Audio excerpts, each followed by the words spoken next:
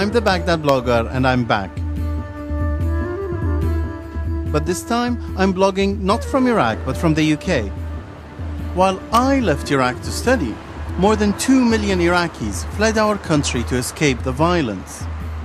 Only a tiny percentage came here to the UK to apply for asylum, and most have been refused. Up until now, failed asylum seekers have still received benefits, while the government considered traveling to certain areas in Iraq unsafe.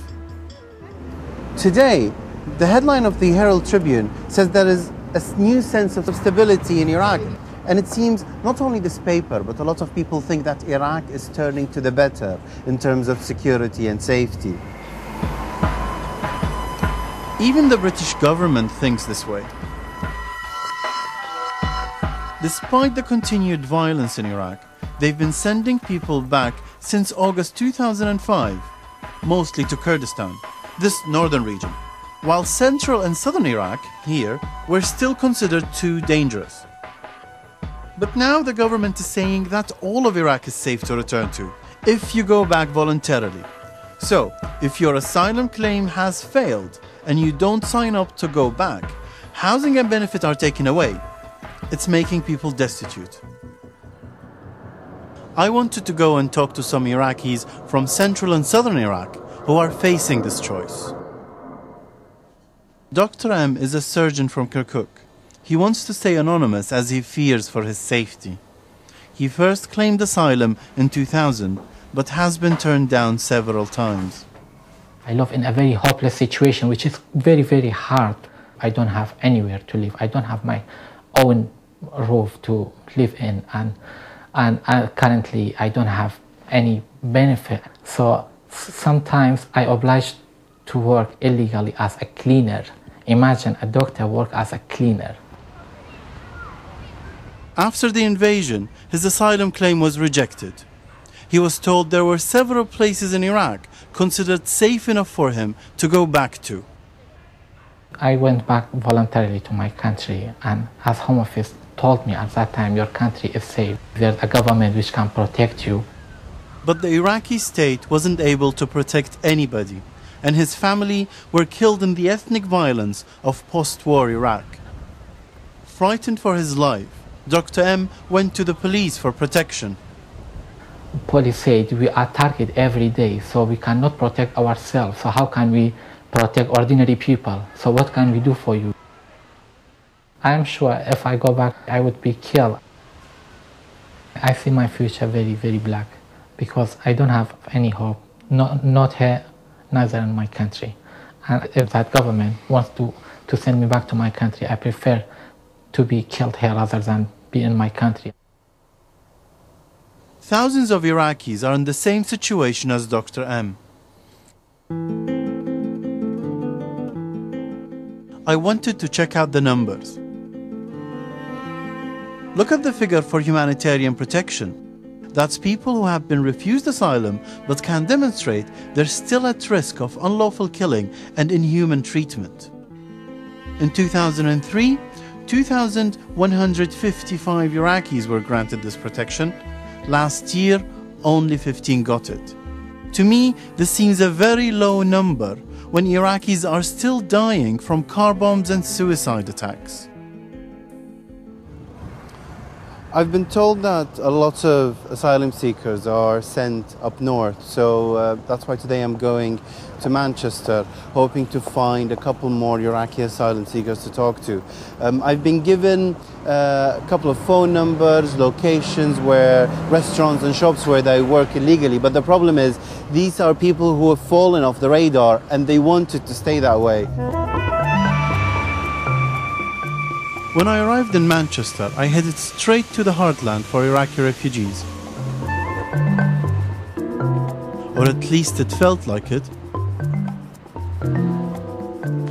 I was on my way to see Mehdi, a Shia from Sadr city in Baghdad. Just sort of lead the way. He married a Sunni girl, but her family didn't approve and she was murdered. Mehdi fled here on the eve of the invasion in 2003. This is your room. Was my room. It's not anymore. No, not anymore. Where are you living now? Well, actually, a particular a house. I'm moving. A few weeks ago, he received a letter from the Home Office. When Iraq will be safe and they will send me back. Yes. But the Iraq not safe yet. And they send me a letter. If you don't do anything further to go back to Iraq, we will stop support you and cancel the accommodation and cancel the money. Having failed as an asylum seeker, the government has given Mehdi two options. Going back to Iraq to be killed or staying here, living street. They just cut off your benefits. Just stop support me. So they can't really... Just to make me think to go back to Iraq. Mehdi thinks this is a deliberate government policy. They push the people to go back to Iraq. Make our country safe. We will go back. Because Mehdi's benefits have been stopped, it means he won't be able to go to college anymore.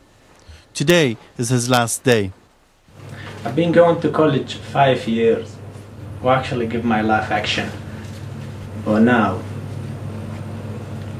I don't know how I'm going to spend my day. Can't tell what will happen in the future.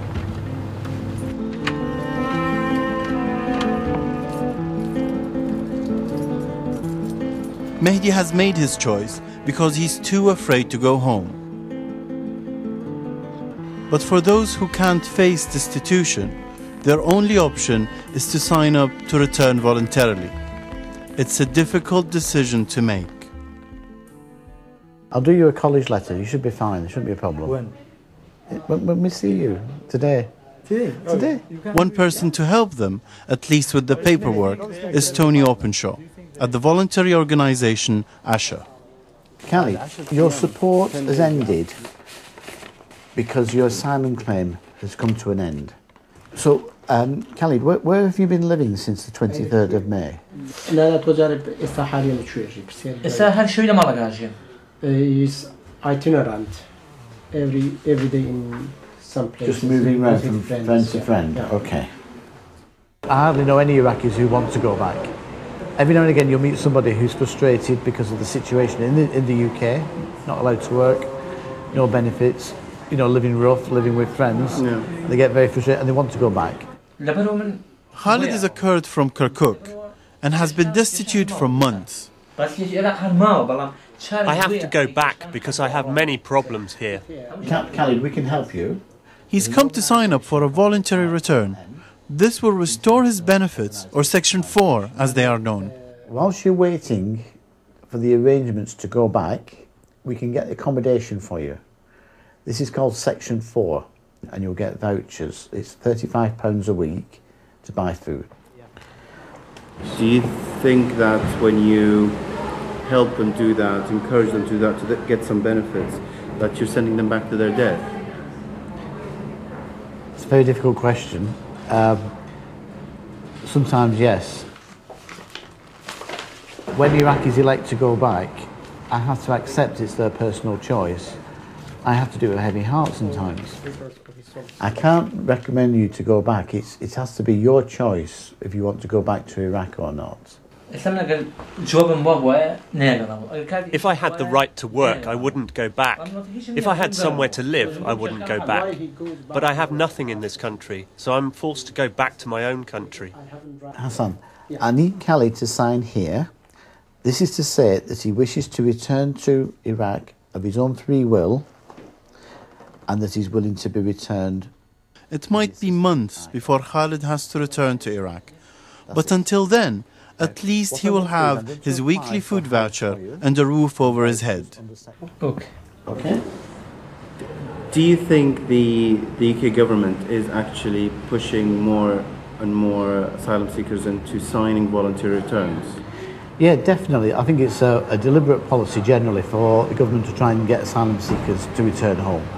As regards destitution, they've made that a deliberate policy. Yeah. They make people destitute and argue it's not a breach of human rights to be destitute. You can always return home to your country. So it's not a breach of human rights, and there are people living in the UK now who are in absolute destitution because of deliberate policy.